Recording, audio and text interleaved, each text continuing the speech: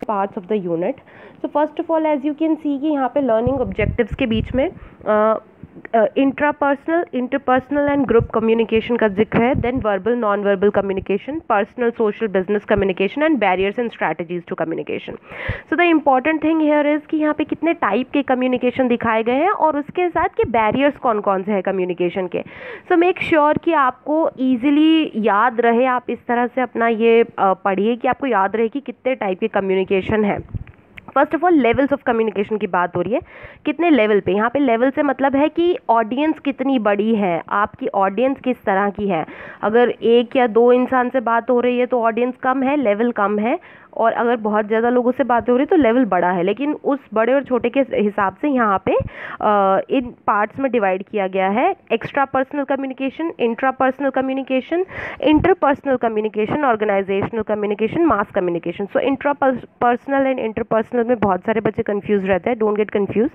Extra personal communication is जब हम non human entities से कम्युनिकेट करते हैं, यानी कि ऐसे लोग या ऐसी चीज़ें जो इंसान नहीं है. फॉर एग्जाम्पल हम अपने डॉग से बातें करते हैं, या हम कुछ लोग कहते हैं कि वो एंजल, घोस्ट से बातें कर सकते हैं. That is extra personal communication. Intrapersonal communication is कि when we communicate with our own self, जब हम खुद से बातें करते हैं. फॉर एग्जाम्पल कई बार हम खुद से ही बात करते हैं कि ओ शिट मैंने क्या कर दिया. These kind of thoughts and these kind of talks. Interpersonal communication is जब हम दूसरे इंसानों से बात करते हैं. That is interpersonal communication. Organisational communication is जब किसी एक ऑर्गेनाइजेशन के अंदर कम्युनिकेशन होता है. अब ये कम्युनिकेशन भी 3 लेवल्स में डिवाइडेड है. Internal operational, external operational, personal. So internal operational is कि जो ऑर्गेनाइजेशन के अंदर के लोगों को और अंदर की चीज़ों के बारे में है. एक्सटर्नल इज जो ऑर्गेनाइजेशन के बाहर की जो प्रोफेशनल चीज़ें हैं उन लोगों के साथ. और पर्सनल इज जो ऑर्गेनाइजेशन के अंदर या बाहर ऑर्गेनाइजेशन के लोग ही पर्सनल लेवल पर कम्युनिकेट करते हैं.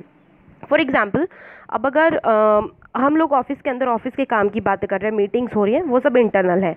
अब अगर हमारे ऑफिस की इलेक्ट्रिसिटी ख़राब हो गई और हमने बाहर से इलेक्ट्रिसिटी कंपनी को बुलाया है अपनी कंपनी के बारे में बात करने के लिए, तो वो एक्सटर्नल कम्युनिकेशन है. पर्सनल अब ऑफिस में ही हमारे दोस्त हैं, हमारे कलीग्स हैं, हम उनसे बात कर रहे हैं तो वो हमारा पर्सनल कम्युनिकेशन है.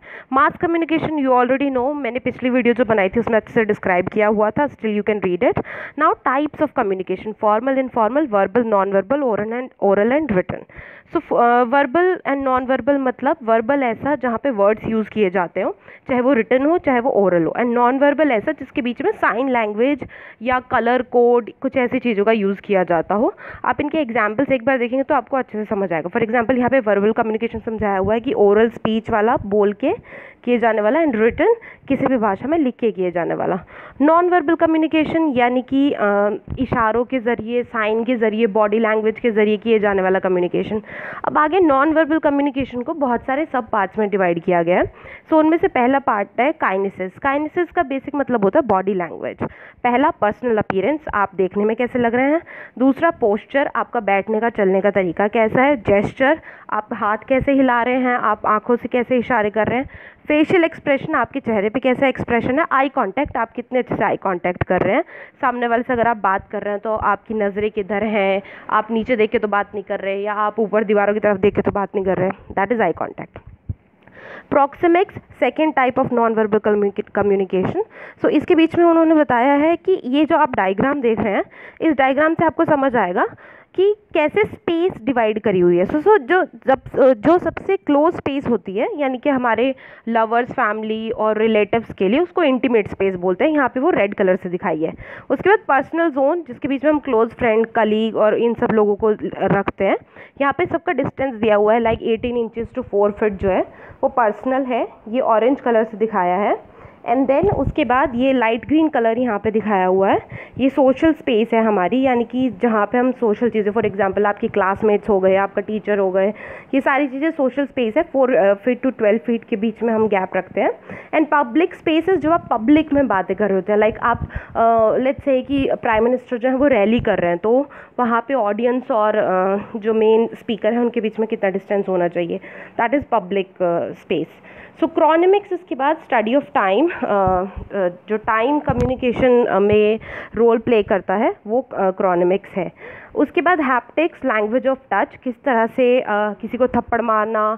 अगर आप किसी से गुस्सा हैं तो आपको बोल के बताने की ज़रूरत नहीं है कि I am angry with you can just slab them, they will get to know, although I am not advising that you should slab them.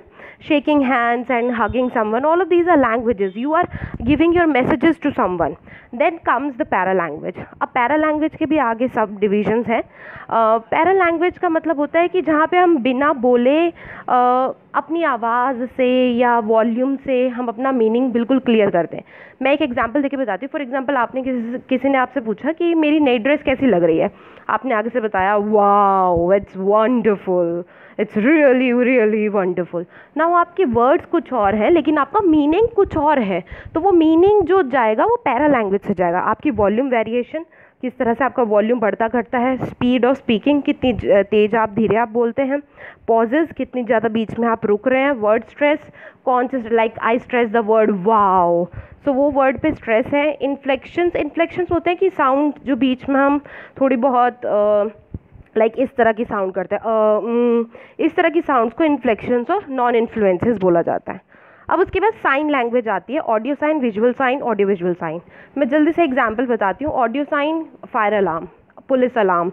जैसे ही पुलिस अलार्म बजता है, एम्बुलेंस अलार्म बजता है, सबको पता लग जाता है कि एम्बुलेंस आ रही है, कोई एक्सीडेंट हुआ है या कोई इमरजेंसी है, medical emergency.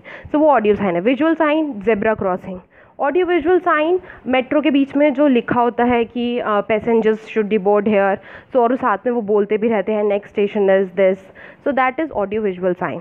Now comes the formal and informal communication. All of you know what is formal, जो official work के लिए किया जाए. What is informal? Now flow of communication की communication किस तरह से बहता है, vertical, horizontal and diagonal.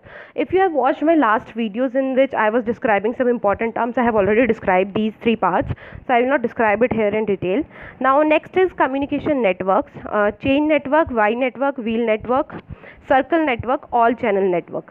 सो यहाँ पे बेसिकली नेटवर्क से मतलब है कि किस तरह के नेटवर्क हम कम्युनिकेशन करते हुए बनाते हैं. ये इस डायग्राम के थ्रू आपको समझ आएगा. सो चेन नेटवर्क का मतलब है एक इंसान ने दूसरे को बताई, दूसरे ने तीसरे को, तीसरे ने चौथे को, ऐसी ही बातें जो हैं वो आगे जाती जा रही हैं.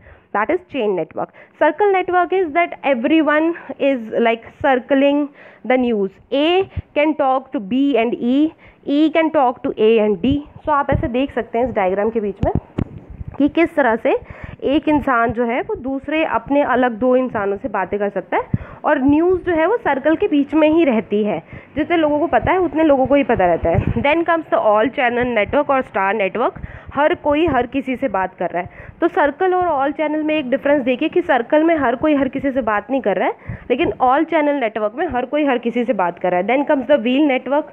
व्हील नेटवर्क के बीच में एक सेंटर पॉइंट है जो हर किसी से बात कर रहा है और लोग आपस में एक दूसरे से बात नहीं कर रहे हैं. Then comes the Y pattern. Y pattern के बीच में ए बी सी एक चेन है, मतलब वो एक दूसरे को बता रहे हैं और उसके बाद आगे ए की मर्जी है कि वो डी को बताए या ना बताए, ई को बताए या ना बताए. सो ये वाई पैटर्न है. अब उसके बाद आता है इनफॉर्मल कम्युनिकेशन, ग्रेप वाइन. सो इनफॉर्मल कम्युनिकेशन का बेसिकली मतलब होता है कि जहाँ पे हम इनफॉर्मली ऑफिशियल लेवल से अलग हटके जो बात करते हैं. सो इसके भी यहाँ पे डिफरेंट टाइप्स हैं. Single strand chain, gossip chain, probability chain, cluster chain. सो जो सिंगल स्ट्रैंड चेन है वो यहाँ पे डायग्राम में आपको दिखाई गई है. अच्छे से आपको समझ आएगी कि यहाँ पे भी ईच टेल्स वन अनदर. सो हर कोई एक दूसरे को बताता है. उसके बाद प्रोबेबिलिटी चेन में कुछ फिक्स नहीं है, लाइक र्यूमर्स, हम अफवाहें किस तरह से फैलाते हैं या कोई न्यूज़ हमें ऑफिस में मिले. मैंने आपको बताई कि कल छुट्टी है, लेकिन ज़रूरी नहीं कि आप आगे जाके दूसरे इंसान को बताएं, लेकिन मैंने किसी और को बताई और उसने आगे किसी और को बताई या नहीं बताई, ये उनकी मर्जी है. So it's a probability chain. Probability के ऊपर डिपेंड करता है कि बात आगे कितना पहुंचेगी. देन क्लस्टर चेन, जहाँ पे अलग अलग लोगों ने अपने गुच्छे बनाए होते हैं. आप इमेजिन कीजिए कि आप स्कूल में हैं, 9th क्लास के बच्चों को कुछ बात पता लगी, किसी एक 9th क्लास के बच्चे ने जाके 10th क्लास के बच्चों को बता दिया. अब 10th क्लास में आपस में बात हो रही है, 10th ने जाके 11th को बता दी. So that is like cluster. 9th का क्लस्टर है, 10th का क्लस्टर है, 11th का क्लस्टर है. इस तरह से ऑफिस में भी ग्रुप्स बने होते हैं. एक ग्रुप का इंसान दूसरे ग्रुप को भी बात बता देता है. Then gossip. Gossip is like कि एक इंसान हज़ारों लोगों तक एक बात फैला देता है. That is gossip chain. सो यहाँ पे ये सारे डिस्क्राइब किए हुए हैं. Please read it once. अगर आप एक बार रीड कर लेंगे तो आपको इजी होगा एग्ज़ाम में बुक की लैंग्वेज में लिखना, या सॉरी असाइनमेंट के बीच में आपको बुक की लैंग्वेज के बीच में लिखना आसान होगा. Now important is barriers to communication, कि कम्युनिकेशन करते हुए प्रॉब्लम्स क्या क्या आती हैं हमें. सो बैरियर इज़ लाइक रुकावटें. सो दो तरह की रुकावटें होती हैं, पहली इज़ चैनल नॉइज़ और दूसरी इज़ सिमेंटिक नॉइज़. सो अब हम देखेंगे कि चैनल नॉइज़ जो है वो किस तरह की होती है. फिजिकल नॉइज़ इन चैनल. चैनल सबसे पहले आपको पता होना चाहिए, चैनल मतलब ज़रिया, जिस ज़रिए से हम बात करें, हम फेस टू फेस बात करें, मोबाइल के थ्रू बात कर रहे हैं, इंटरनेट के थ्रू बात कर रहे हैं, तो उसमें जो भी नॉइज़ होती है that is channel noise. Okay. Physical noise मतलब कि पीछे शोर मच रहा है, आवाज़ें आ रही हैं. यूज़ ऑफ इनअप्रोप्रिएट मीडिया मतलब कि आपको वीडियो क्लियर नहीं आ रही है, इंटरनेट स्पीड सही नहीं चल रही है. मल्टीपल ट्रांसफर स्टेशन मतलब कि जो कम्युनिकेशन है वो बहुत सारी जगहों से होकर जा रहा है. लेट्स से कि मैंने आपको ईमेल भेजा, मुझे डायरेक्टली प्रिंसिपल को भेजना था, लेकिन मैंने वो पहले अपनी क्लास के मॉनिटर को फॉरवर्ड किया, मॉनिटर टीचर को करेगा, टीचर आगे जाके प्रिंसिपल को करेगा. सो इतने में टाइम बहुत वेस्ट हो जाएगा. So that is multiple transfer station problem. Information overload, एक ही चीज़ में बहुत सारी ज़्यादा इन्फॉर्मेशन डाल देना. फियर ऑफ सुपीरियर्स, बड़े अपने बॉसेस के डर की वजह से पूरी बात ना कहना. नेगेटिव प्री सपोजिशन, पहले से ही सोच लेना कि ये चीज़ तो गलत होगी या कोई ज़रूरत नहीं है. फॉर एग्जांपल कि आपने अपने आप से कॉलेज की छुट्टी मार ली ये सोच के कि हर साल न्यू ईयर की छुट्टी होती है, जबकि ऑफिस में कोई या कॉलेज में कोई नोटिस नहीं लगा था न्यू ईयर की छुट्टी का, बट यू जस्ट थॉट कि न्यू ईयर की छुट्टी होती है and that's how you got deducted your salary.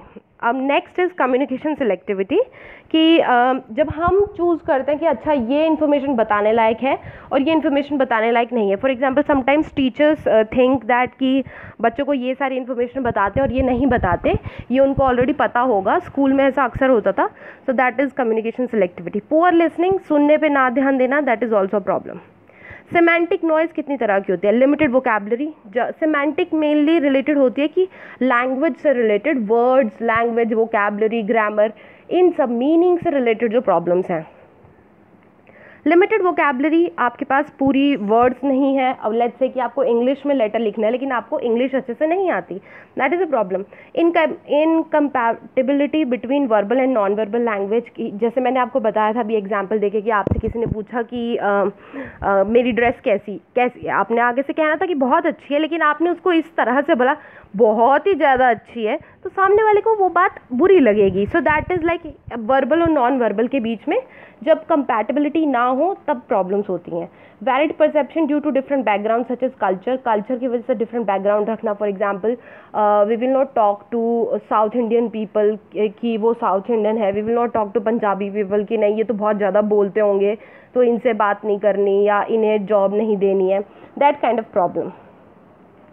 Next is wrong assumption and inferences, अपने आप से ही गलत एजम्पशन या इन्फ्रेंसेस चीज़ें सोच लेना. अपने आप से ही किसी कम्युनिकेशन में पूरी बात सुने बिना ही. फॉर एग्जांपल आपने एसओएल का नोटिस खोला या आपने कोई वीडियो खोली और आपने बस ये देखा कि अरे यार इसको देखने की, से पढ़ने की कोई ज़रूरत नहीं है, इस वीडियो के बीच में क्या ही बताया होगा. But like in this video I am describing all the important points, but still some students they are just neglecting it because they think that they will just do the assignments, but when they will actually do it, that's at that time they will face the problems. So wrong assumptions, गलत assumption अपने आप से बना लेना दिमाग में. blocked categories और categorical thinking, जब आप ऑलरेडी नेगेटिव चीज़ें सोच रहे होते हैं अपने माइंड के बीच में और उन नेगेटिव चीज़ों की वजह से आपका एटीट्यूड भी नेगेटिव बनता जाता है, दैट इज़ ब्लॉक्ड कैटेगरीज और कैटेगोरिकल थिंकिंग. आप ये सब पैराग्राफ्स पढ़ सकते हैं, इसमें एग्जाम्पल्स भी दिए हुए हैं, बहुत इजीली आपको समझ आ जाएगा. इमोशनल साइकोसोशल अनसेटल्ड स्टेट, जब आप इमोशनली स्टेबल नहीं है, लेट्स से कि आप पूरी रात नहीं सोए हैं और अब आपको हेडेक हो रहा है क्लास में, तो जाहिर सी बात है कि आपको कुछ भी समझ नहीं आएगा अगर आप कुछ भी सुनने की कोशिश करेंगे. So these were the problems, 2 types of problems were there, उनके सब टाइप्स थे. Now let's go through the barriers to communication, की प्रॉब्लम क्या है कम्युनिकेशन के बीच में और उनको दूर कैसे करना है. प्रॉब्लम हमने पढ़ ली, अब दूर कैसे करना है. यहाँ पे एक बेसिक से स्ट्रक्चर दिया हुआ है. आइडेंटिफाई द प्रॉब्लम, प्रॉब्लम ढूंढो. फाइंड द कॉज और द बैरियर, जो उसका रीज़न है, वो जो वजह है वो ढूंढो. And then after that work on alternative solution, अलग अलग सॉल्यूशन जो हो सकते हैं उनका पता करो. देन उनमें से opt for the best solution and then follow up rigorously, और बहुत ध्यान से उसको आप फॉलो कीजिए. उसके बाद एक 7 C's of effective communication, this is an important topic, की बताया गया कि कौन से 7 C's हैं जो एक कम्युनिकेशन को इफेक्टिव बना सकते हैं। कंप्लीटनेस, मैसेज पूरा होना चाहिए। कंसाइसनेस, मैसेज का साइज प्रॉपर होना चाहिए, ना ज़्यादा बड़ा ना ज़्यादा छोटा, जितनी इन्फॉर्मेशन चाहिए उतनी ही हो। कंसिडरेशन, जिसको आप मैसेज भेज रहे हैं उनके बारे में, उनके व्यू पॉइंट, बैकग्राउंड, उन सब चीज़ों के बारे में आपको कंसिडरेशन होना चाहिए। For example, I am making a video, I am considering that all of my students do not understand English very well. सारे स्टूडेंट्स इंग्लिश अच्छे से नहीं समझते, that's why I am making videos in the bilingual language. So that's how आपको consideration होना चाहिए सामने वाले इंसान के बारे में भी जो आपका मैसेज सुनेंगे। क्लैरिटी बिल्कुल सही होना चाहिए। करेक्टनेस, उसके बीच में इंफॉर्मेशन सही होनी चाहिए। कर्टसी इज़ लाइक आपको रिस्पेक्ट भी देनी है, पोलाइट लैंग्वेज यूज़ कीजिए, ऐसा ना हो कि आप मैसेज दे रहे हैं सामने वाले को और उन्हें बुरा लग जाए। And then fifth one was concreteness. Concreteness was means कि there should be no errors like fuzzy और जनरल ग्रामेटिकल एरर्स, या आप कह सकते हैं कि grammatical errors will be correctness, spelling errors ये सब नहीं होना चाहिए। एंड कंक्रीटनेस इज कि जो भी आप फैक्ट्स दे रहे हैं, लाइक आपने बोला कि एग्ज़ाम में ये क्वेश्चन आएगा और ये लास्ट ईयर भी आया था, सो आपको रीज़न देना होगा कि आपने ये बात बोली क्यों बोली, ऐसा नहीं कि आप अपनी मर्जी से कुछ भी बोलें। So that is concreteness and correctness, grammatical error and everything. So listening, next topic is listening की कितने टाइप्स की लिसनिंग होती है। Evaluative listening, discriminative, appreciative, empathetic. So I have described all of these listenings in the previous video, जिसके बीच में important terms describe करी हैं, please go through that. So here are some important university question. So as you can see कि सारे question जो हैं वो like short note types हैं, grep wine, semantic barrier, feedback, kinesis, ये सब टाइप्स वगैरह इन सब के ऊपर एंड 7 C's ऑफ कम्युनिकेशन और बैरियर्स ऑफ कम्युनिकेशन, इन सब चीज़ों के ऊपर है। So finally I want to से कि आप लोग ये सारे क्वेश्चन एक बार देख लीजिए। वीडियो अगर आपने देख लिया, अगर आपको समझ आ गया और अगर एक बार आपने अपने नोट्स पढ़ लिए हैं, so there will be no problem, don't worry. And finally yes, again आपके असाइनमेंट के क्वेश्चंस जैसे ही आपको मिलते हैं, please comment them in our comment section and we will try to make videos as soon as possible. जितनी जल्दी आप comment करेंगे उतनी ही जल्दी मेरे लिए ईजी होगा उसके ऊपर वीडियो बनाना, उसके ऊपर स्टडी करके उसके आंसर्स प्रिपेयर करना और आप लोगों की हेल्प करना। So thank you so much. That was it for this video. So finally in this video we discussed the types of communication, the barriers to communication, and different like languages, para language, etc. about the communication. That's it for this video.